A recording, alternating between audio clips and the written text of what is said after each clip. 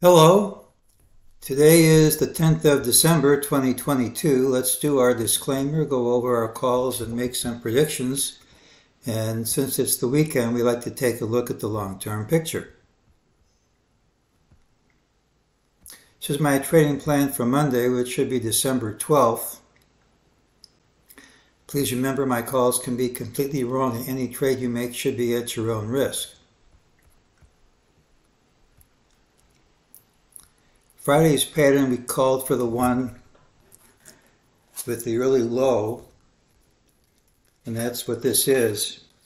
Monday should also have the early low. The pattern tends to be a positive pattern with an early low and a late high, and usually it's a bullish pattern. Usually this late high is going to be over the midday highs and close near the high of the day. If you can't clear the midday highs or even the early highs, that's negative stuff. Here's what we said.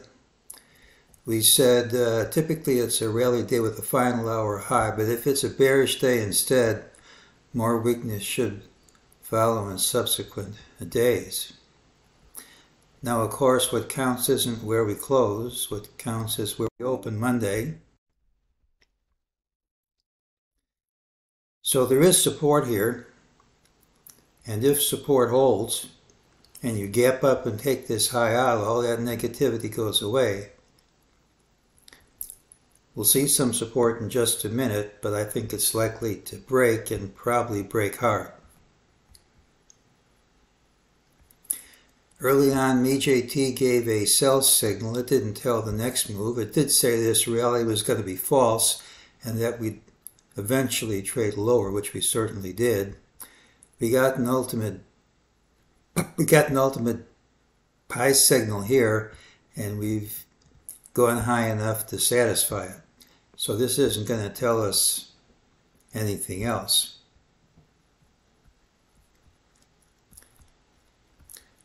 Well, here's a stilt, here's a diamond, here's a stilt. You've got support at the origin of the left stilt. Support doesn't have to hold, but just remember when support breaks, if it breaks hard. Here's our long-term count. We have a number of figures which could be the end of the bear market. None of them are guaranteed, all of them are plausible. And the one we're working with now is that we slightly undercut this low and form a 2B bottom. Doesn't mean it's right, but that's our working assumption that we'll hit a low somewhere in the 3400s.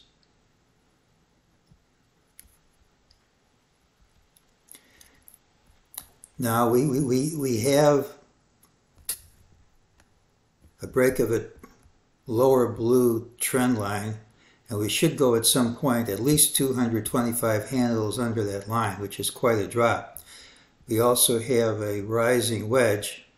It's a negative pattern, and the target is to undercut the low of the wedge, which means undercutting the year's low.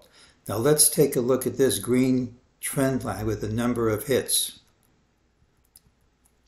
It goes all the way back to the 2020 low. So this is a major trend line that's lasted close to 3 years. These targets suggest we're going to break through at some time. Now, right now, this is support.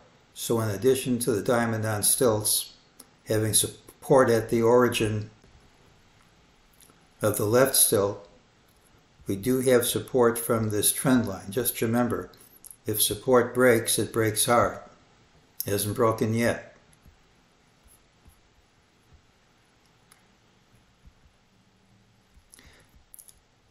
Here's our wave count once again. If gray C is equal to gray A, you get around 3477, and that's one reasonable target. I'm not going to claim it's the only one, but you would just undercut this low, and that could mark the end of the bear market.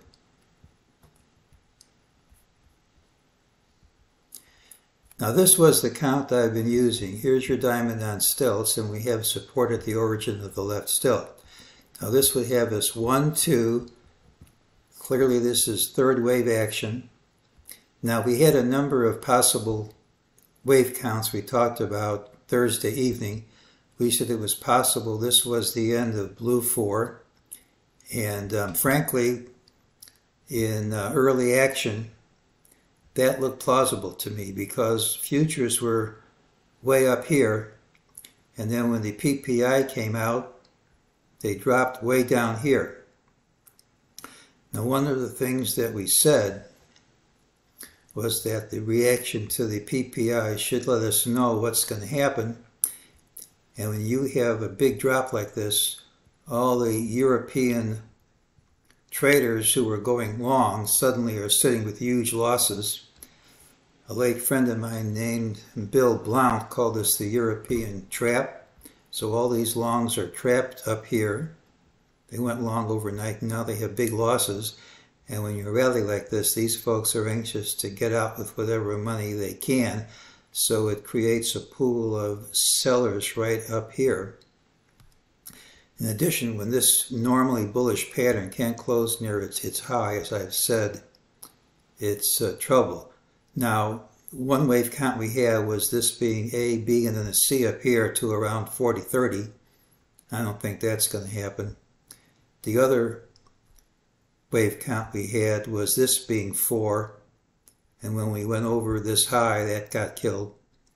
So we now have this possible wave count with this being 1, 2, 3, 4, and we're in wave 5. And there's nothing wrong with this count. Now, when I get this count, what I try to do is to find a place where blue 5 has some kind of Fibonacci relationship, either with blue 3 or blue 1 or blue 1 through 3. And I just can't come up with one. Doesn't mean the count's wrong, but you have to consider the potential that this isn't the right count.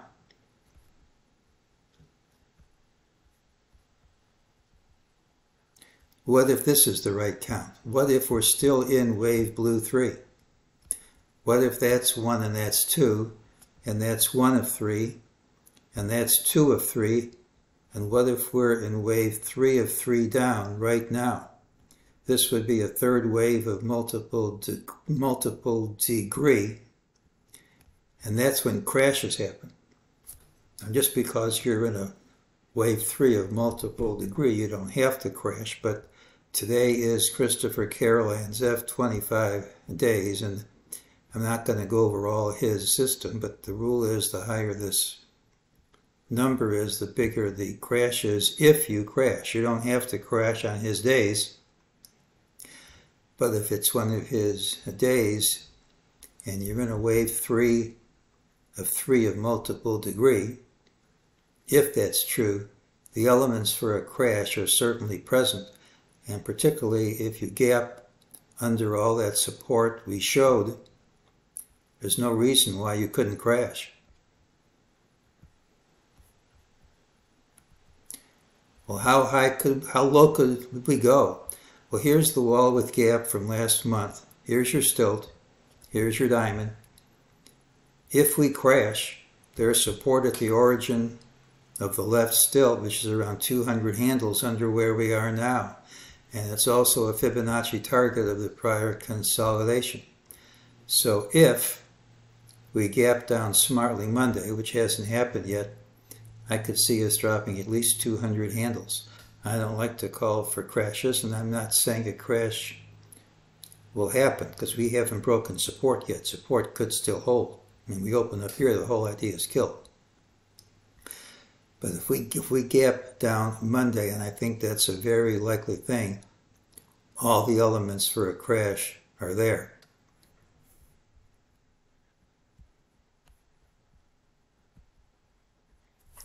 Well, Monday's pattern is really low. It could still gap up. Friday's action was very negative. The European trap created bag holders well over Friday's low. They should be anxious sellers in any recovery. Friday's daily pattern usually is a bullish pattern. The early weakness, failure of the afternoon to overtake early highs, let alone close near highs, and late sell-off all argue for a drop on Monday, probably by gapping down. We had that wall into the close, but I'm going to say there's support at the Friday's close, and the wall into the close can reverse. But usually, a drop into the close on a Friday follows through. You gap up smartly instead. It's very positive because support's held. But that's not what usually happens when you drop into a close on Friday. Usually it follows through. It's likely we gap down Monday, very likely. And if we do, the elements for a crash are present. It doesn't guarantee a crash will occur, but I think it would be very likely to occur. And as always, you gap up smartly and the call's killed before the open. So, Monday's pattern has the early low. We're right at support. This is a very negative pattern on Friday. The wave count and the calendar all make it plausible that if we gap down on Monday, there's a strong likelihood it's going to be a crash day. And that's today's call.